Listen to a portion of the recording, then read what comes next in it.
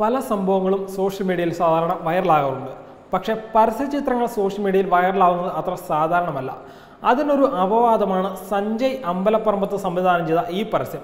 കണ്ണൂർ തലശ്ശേരിയിലെ ഒരു മാട്രിമോണിയൽ സ്ഥാപനത്തിൻ്റെതാണ് പരസ്യം. കഴിഞ്ഞ കുറച്ച് ദിവസങ്ങളായി ഈ പരസ്യമാണ് സോഷ്യൽ മീഡിയയിൽ വൈറൽ. വാട്സാപ്പ് ഗ്രൂപ്പുകളിലും മറ്റ് സമൂഹ മാധ്യമങ്ങളിലും ഈ പരസ്യം ഷെയർ ചെയ്യാൻ വേണ്ടി ആളുകൾ മത്സരിക്കുകയാണ്. വ്യത്യസ്തത കൊണ്ടും ഹാസ്യാത്മകമായ ചിത്രീകരണം കൊണ്ടും ഇതേവരെ നാം കണ്ടിട്ടുള്ളതിൽ നിന്നും തികച്ചും വേറിട്ടതാണ് ഈ പരസ്യചിത്രം.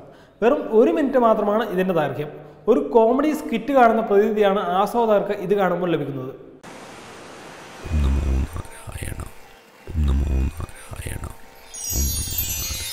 ഉണരൂ മകനെ, നിന്നിൽ ഞാൻ സംപ്രീതനായിരിക്കുന്നു.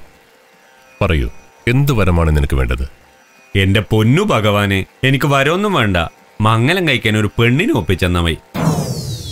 ഞാനെന്താ നിന്റെ കല്യാണ ബ്രോക്കറോ? ഉയ്യ്, അങ്ങനെയല്ല ഭഗവാനെ. പെണ്ണ് നോക്കാൻ തുടങ്ങിയിട്ട് കുറേ കാലായി. പൈസ ആണെങ്കിൽ തേച്ചും തീരുകയും ചെയ്തു. നീ പ്രഷ്യസ് മാട്രിമോണിയൽ അന്വേഷിച്ചോ? ഇല്ല. വെറും 30 രൂപയുടെ കാര്യത്തിലാണോ 300 ദിവസത്തെ തപസ്? നീ എന്തൊരു പൊട്ടനാണടാ. അല്ല, ഏടിയായി പ്രഷ്യസ്?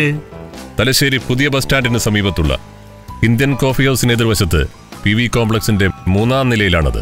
താങ്ക്സ് ഭഗവാനെ.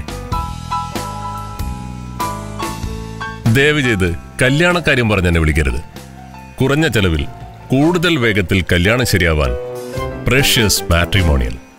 സാമൂഹ്യ പ്രസക്തിയുള്ള വിഷയങ്ങൾ ഹ്രസ്വചിത്രങ്ങളിലൂടെയും മ്യൂസിക്കലുകളിലൂടെയും അത്യന്തം ഹൃദയസ്പർശിയായി അവതരിപ്പിച്ച് ശ്രദ്ധേയനായ സംവിധായകനാണ് സഞ്ജയ് അമ്പലപ്പറമ്പത്ത്.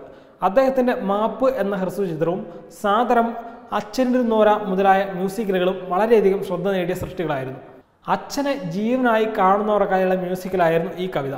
വല്ലാത്തൊരു ഫീലാണ് ഗൃഹാതുരത്തിൻ്റെ ഗന്ധമുള്ള അച്ഛനിരുന്നോര ചാരുകസേരിൽ എന്ന കവിതയ്ക്ക്.